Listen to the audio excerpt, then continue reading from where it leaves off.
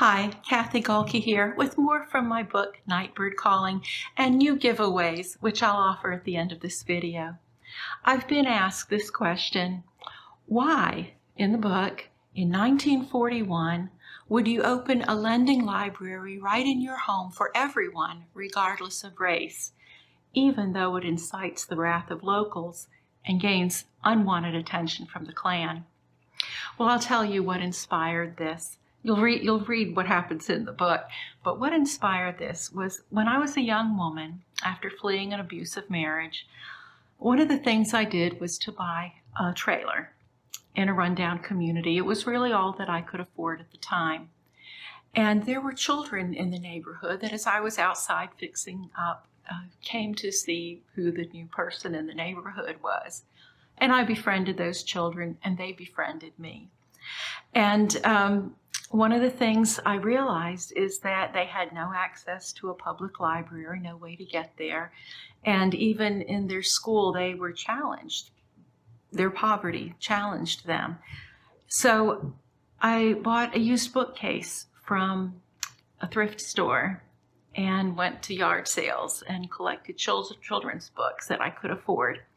And I opened a lending library right there in my trailer. And the children would come for hours and they'd sit. They would talk about God. They'd ask questions about prison. One of their fathers was in prison. They'd talk about life. They'd talk about flowers and dogs and anything in the world they could think of. They'd draw pictures. And I realized that a lot of times they were hungry. I couldn't really meet all their needs, but I could make homemade bread and jam and buy milk. And we had wonderful afternoons. Well, sometimes the parents or grandparents raising them took advantage of this free babysitter in their community. But those were healing days for me, and I believe for the children. So that inspired the library, the lending library in Nightbird Calling, and I loved it.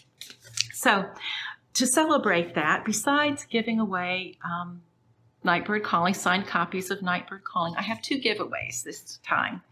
One is thinking about Celia and her love of books and big words. This is a journal. It says she is too fond of books and it has turned her brain. That's a quote from Louisa May Alcott. And with that goes this beautiful necklace, and it says, "Let your life speak." And that makes me think about Liliana. This was actually hand-lettered and even the paper made by Patty Paulus of the Palette and the Page in Elkton, Maryland. Patty does wonderful calligraphy work and creates her own paper. So these two things go together as a giveaway, and they make me think of Celia and Liliana. The other thing that makes me think, because there were three of the women, or a girl and a young woman and an older woman involved in the library, was Miss Hyacinth. And Miss Hyacinth loved tea. She loved to have Reverend Willard come and read the letters from Biddy Chambers across the ocean. She loved to have him read to her selections from My Utmost for His Highest by Oswald Chambers. Miss Hyacinth is blind, so those tea parties and those visits meant everything to her. She could no longer read the books in her library, but she could share them. So this is the other giveaway. This is a beautiful teacup and saucer. It's from the Royal Albert collection, made in England, with some classic tea selections. So these are two winners. This is one.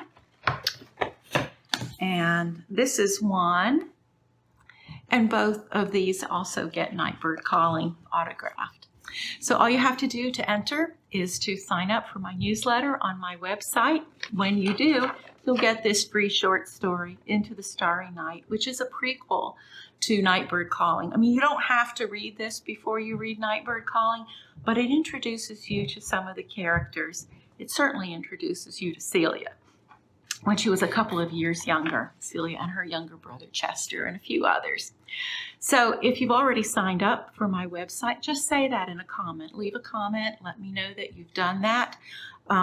You can do other things as well. You can share this post, you can follow me on BookBub, and just let me know what you've done in the comment.